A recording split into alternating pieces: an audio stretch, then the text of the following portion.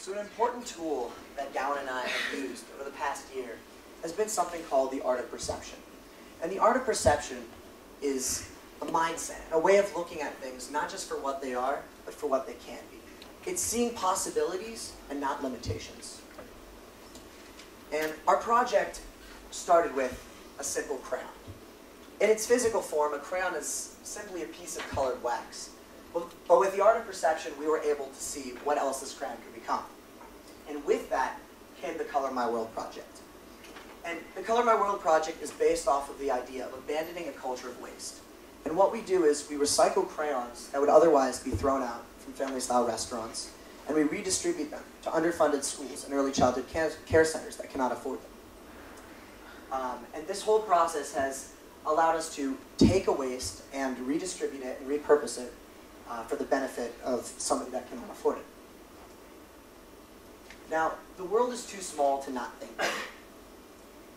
The Color My World project is not... Okay, here we go. There are too many possibilities out there and too many problems for us to stand back and sit down and not really do anything. And with this quote, the world is too small to not think big, think of the different problems in our community and our society as opportunities and possibilities for us to make a change, not merely a negative.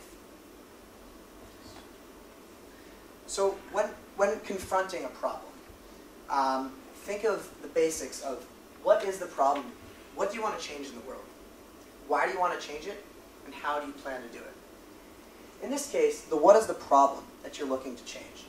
The why is the passion that you'll use to change it, and the how is the plan. Once you have this idea, if you have something that you care about in your community, in your society, go with that. If you don't, think about something that bothers you every day, something that persists that shouldn't continue. Why hasn't it changed?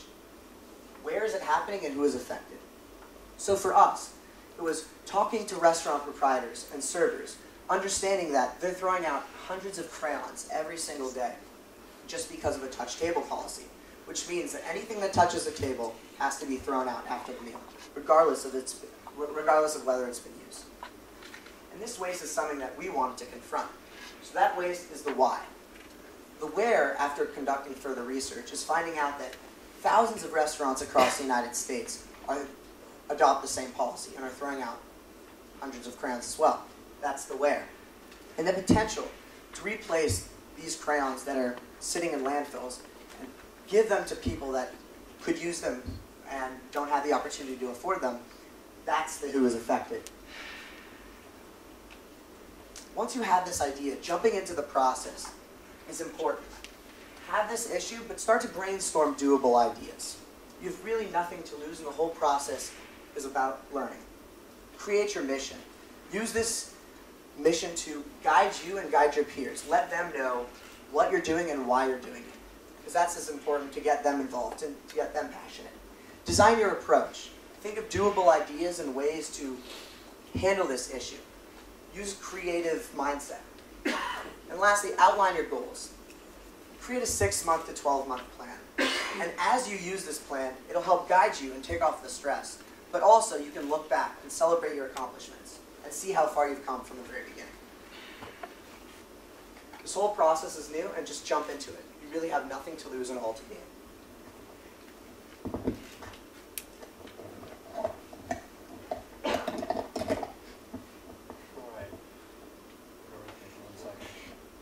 There we go. Can you hear me?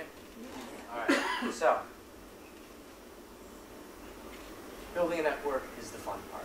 And what's really the most important resource that you have is people. And with people come new ideas, which can lead you to new possibilities. And the collaboration that is really essential for social entrepreneurship can also be incredibly rewarding and fun. Because you'll have the support from the people around you, and for people you've never even met before. People who see what you're doing and find that it's new and interesting and want to either help you achieve your goals or to take your ideas to a new level and to new results. But when you have all these new opportunities in front of you, one thing that's very important to keep in mind is that you have to keep the growth of the organization manageable, and that you have to make sure that you can fulfill all the responsibilities that your organization requires, and that you don't overextend any of the resources that you have in running the organization. So what's really essential, one of the key points about social entrepreneurship is that you should never hesitate to start a venture just because you think your idea does not matter. Your idea always matters. You simply have to take your idea and mold it into something that is more feasible or something that is closer to your mission, to your goals, and then from there proceed. I mean, for us, we started with the idea of repurposing crayons, and we thought, can crayons really make a difference? I mean, they are literally just crayons. But we have found over the process of the last year of running our organization that it's really just a matter of taking the idea that you have and fitting it into the situation that you're working within. And what you really have to do is start with the doing part of the organization once you have the initial concept, because more ideas will follow after that, and the organization will really take on a life of its own. And in this initial period when you're getting all the wheels moving of the organization, it's really important to experiment and to play around with your ideas and see what works and what doesn't. And because there's no time constraint on what you're doing. All the goals that you have are set by yourself, and therefore you can take the time if you hit a roadblock or come up against an obstacle. You can take the time and stop and think about it and figure out a solution to the problem you're facing, and then take your mission and your goals on a new path that goes around that obstacle. And really, when you're facing obstacles like this, and they'll come up when you're running an organization. We face many of them, like restaurants who are unwilling to participate or who are unreliable. And we've overcome these because you really have to have a sense of confidence and tenacity. The confidence to know that you will be able to think around any sort of obstacle that comes towards you. And you're always able to find a new idea that will take you in a new direction, maybe even a better one. And then the tenacity is just the determination to get back up whenever you're confronted with a problem that might knock you down. So with this idea of a social entrepreneur, we believe that there are key aspects that really embody a social entrepreneur. And the first of that is open-mindedness. And that open-mindedness is really essential because social entrepreneurs look at the community, and this relates back to the art of perception. They look at the community in new ways and try to look at problems in society in new angles and new directions.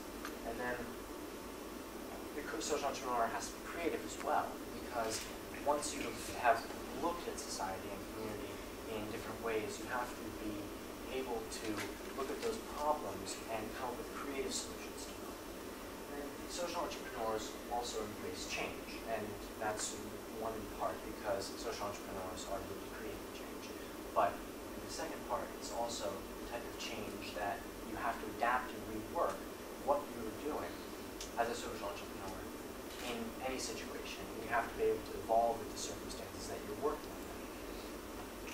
And then another really crucial point is that the social entrepreneur has to be able to step outside of his or her comfort zone, because that comfort zone, that boundary, is really the only boundary that is in between the now and the possible. And that boundary is what inhibits so many people from bringing their ideas into fruition. And so that being able to move outside the comfort zone and have ideas and make them possible and have the most impact is really essential. And then probably the most important, we think, is the passion. And the passion is something that you have to have in order for your mission to be successful, because if you don't believe in what you're doing, who will? And so you really have to have yourself invested in that. So with all of this, as a social entrepreneur, what does that mean? Hold on, Stephanie. What does that mean for a social entrepreneur's place within the community? And we believe that, in essence, an activist is an active visionary in the community.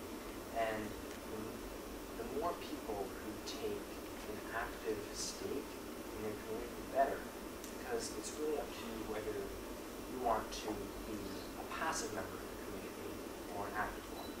And in that sense, we see social activism and social responsibility as, and that's all of this encompassed, as really the core of the foundation for society going forward in the future and for our planet.